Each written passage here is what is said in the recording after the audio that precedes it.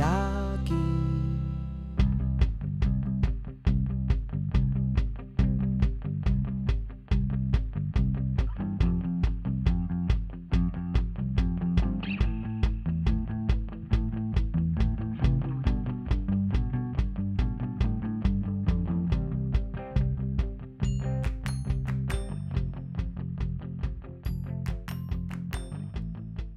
So some of the work I've been involved in now, which is joint work with Tom Malone at MIT and Anita Woolley at Carnegie Mellon, is looking at the concept of collective intelligence.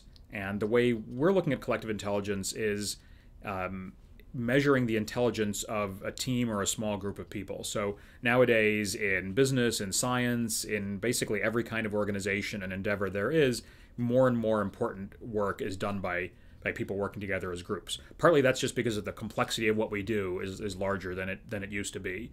Even in science, multi-authored articles are becoming more and more the norm.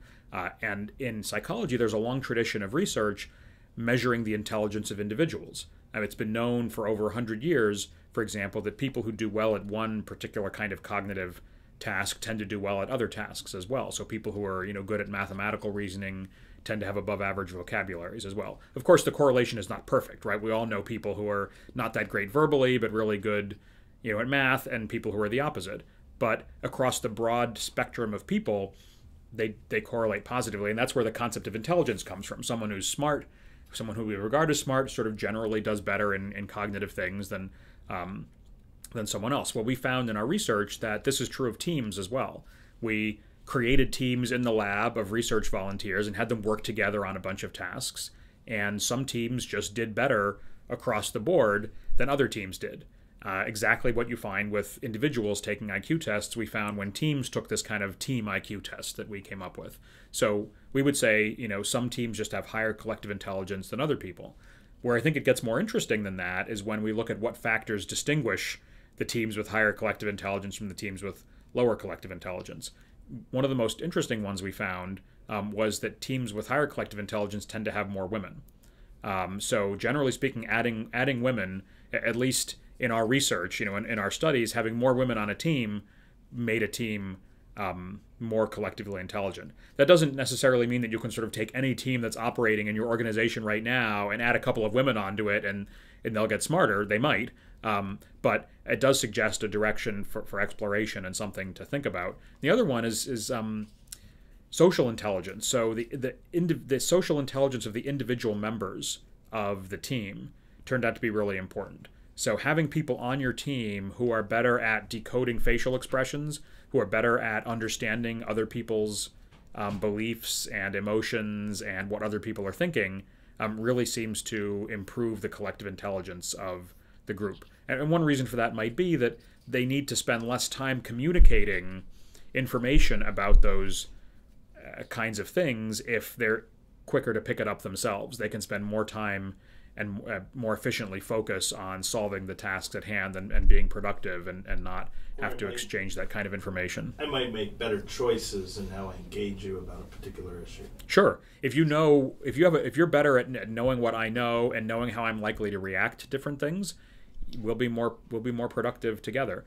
And that's an interesting ingredient for collective intelligence because if it's not something we can teach people easily to do, we can certainly look, to compose teams and set the conditions for teams to work together that,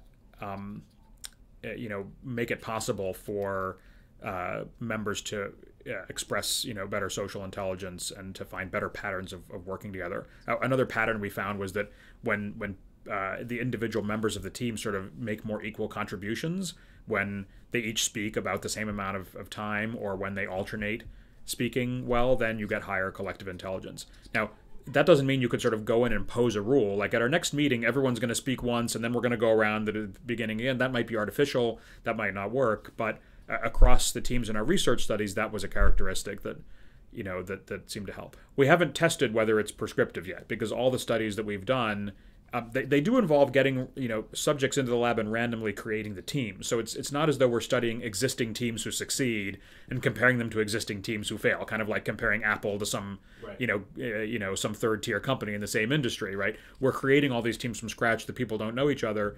We don't have any reason to think that this won't generalize to other kinds of real world teams, but we haven't yet run the experiments where we impose a rule saying here's how you're going to communicate or something like that.